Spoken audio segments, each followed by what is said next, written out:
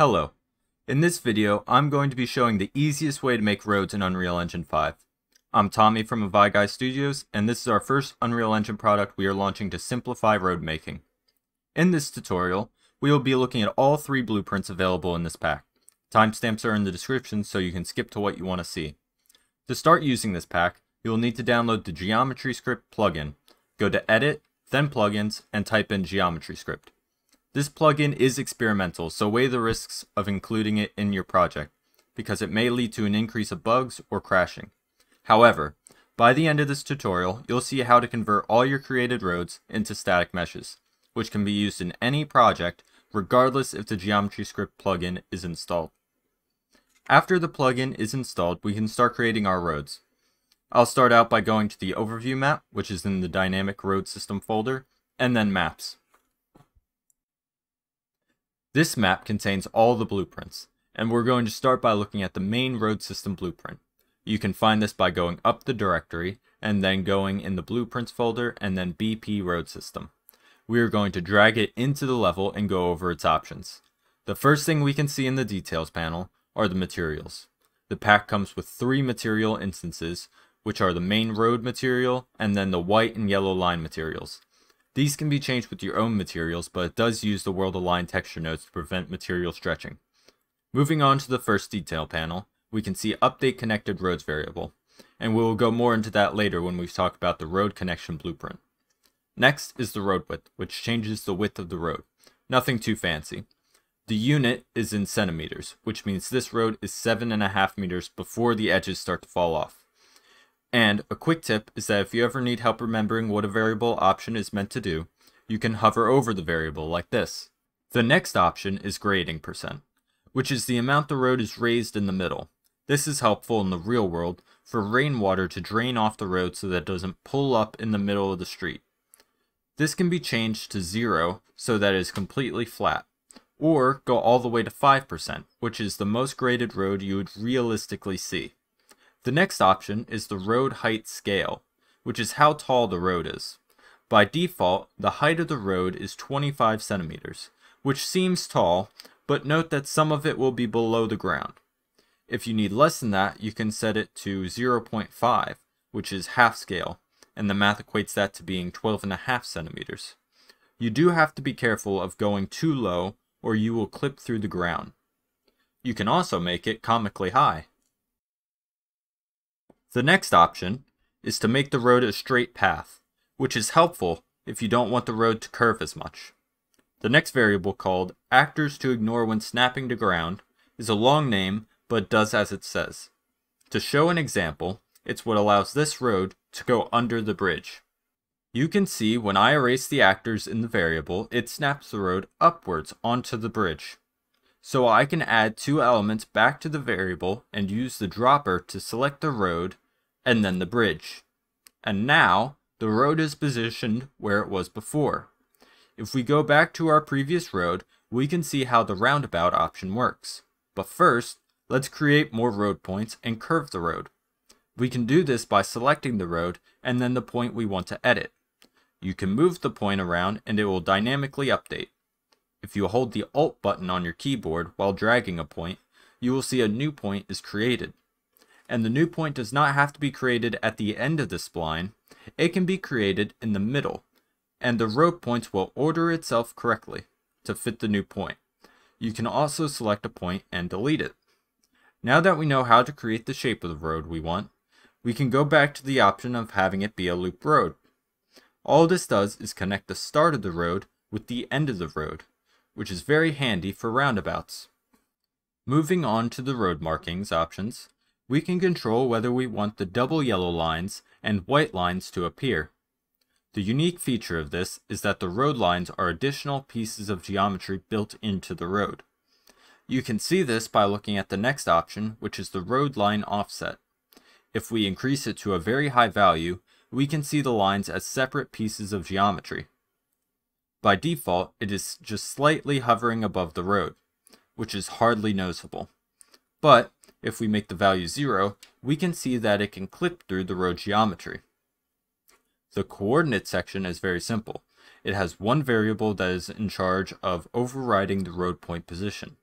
The road point positions are recorded in world space, meaning that if you knew the world coordinate you wanted the road point to go to, you could plug it in and it would go there. For example, I could place a cylinder in the level at x0 and y -1000. I can then go into the road point override variable and set it to the same value.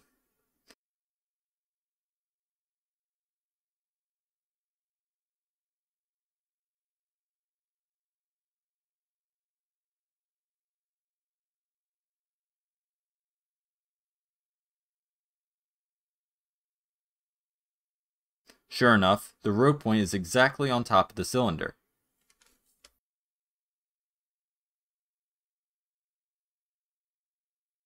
The next section is the OSM panel. That will be talked about in the next video in this series, but to summarize it, we developed a supplemental program for this pack so that you can use real-world road points from the OpenStreetMap database and import those roads into your project in a matter of minutes. If we scroll down a little further, we can see the static mesh options panel. The first option is to bake the dynamic mesh to a static mesh. We will do that in just a second, but let's first take a look at the static mesh asset path variable. This variable will take a directory path and save your static mesh there. If we hover over the variable, we can see the description says by default it will create a folder for your assets if none is specified. So let's not enter a path and test that. We will bake to the static mesh and now notice the asset directory is filled in, and if we go up a couple folder directories, we can see the new folder and the static mesh in that folder. We can inspect the static mesh and see the triangles by going to Show and then Complex Collision.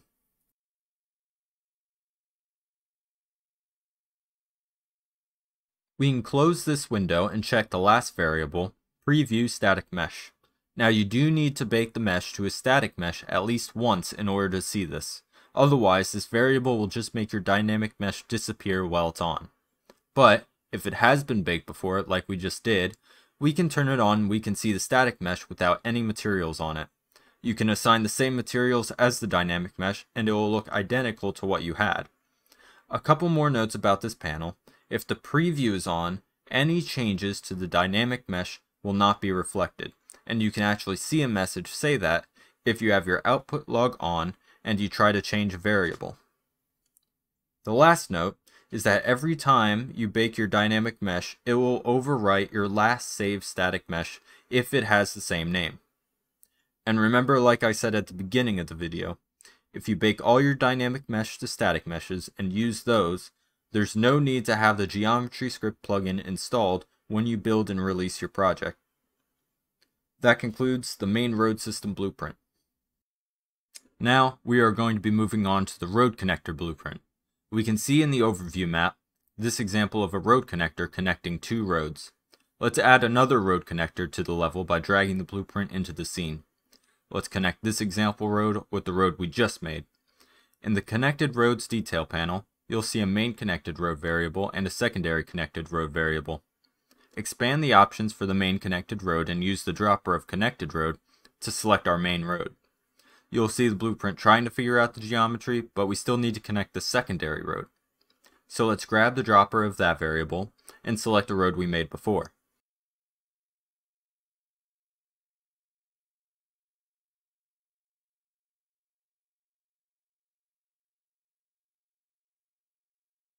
You can see it is connected, but it's not quite right.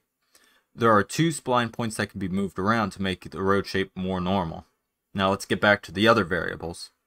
In the main connected road panel, we have two other options. The first one is used to connect the other type of blueprint, the one we haven't covered yet, so that roads can connect to parking lots and intersections. It's best to only have a road or a crossing/lot blueprint attached, but it will default to choosing one over the other. The point of connection seen below specifies which spline point of the main road to connect to. If we move it up to 1, we can see that it has trouble because this main road only has 2 spline points, and there's no room to start a connection at the end. There is a solution to making connect in the middle, which we'll go over in a second. But first, let's talk about the variable connection point. The secondary road can only connect at the start or the end of the road. As you can see, it can switch to whatever side makes the most sense. The road points you see below can't be edited directly, but you can read them. The Dynamic Mesh Options panel solves the problem we mentioned before about connection. You can use Shift Main Road Connection to move the connection point starting from the spline point it's connected to. You can then use the connection width to adjust the width to your needs. The last detail panel is the Static Mesh Options that work the exact same way as the main road system. Alright, now let's take a look at the final blueprint. This is the crossing/lot blueprint, and it's meant to be used for any crossings, intersections, and parking lots. Basically anything that does not conform to a typical road shape. It's very easy to use, so let's drag one in. And we can see that it starts with 4 points. Just as with the main road, you can select the actor and then any spline point and move it anywhere you want. You can hold Alt on your keyboard and move a point to create a new point. And lastly, you can select any point and press Delete to get rid of that point.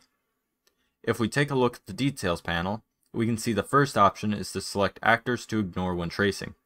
To show an example, I'm going to drag in a sphere and move a point on top of it. As suspected, it jumped from the ground to the sphere. If you add the sphere as an actor to ignore by using the dropper, it snaps back to the ground. The next option is a unique one to this blueprint, and it allows this road exterior to be very straight between spline points or very curved. The next variable is the road height scale, which at default is 12.5 centimeters, and it follows the same logic I mentioned when talking about this variable in the main road system blueprint. Now for something I did not fully cover in the main road system is the update connected roads variable, which when turned on, updates all connected roads whenever the road gets updated. So let's add a road system and a road connection blueprint. Let's get them connected as we want.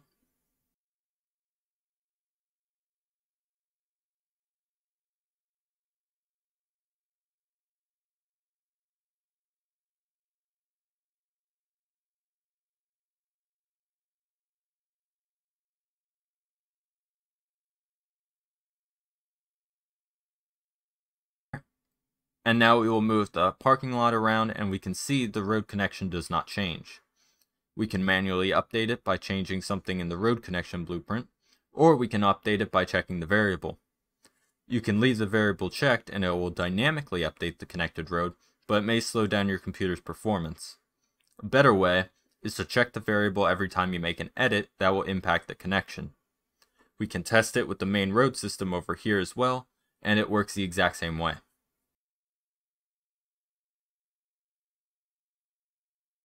The last option in the Dynamic Mesh Options is the Road Points Override, which allows you to have a little bit more precise movement of your road points. For the Static Mesh Options, it is the same options I mentioned for the other two blueprints. And the last panel that says OSM will be discussed more in the next video in the series. It's an experimental free program we are currently testing in our Discord server, where all you have to do is enter a bot command and provide a latitude and a longitude, and it will return a TXT file ready to be pasted into Unreal Engine to recreate the roads of the area you provided.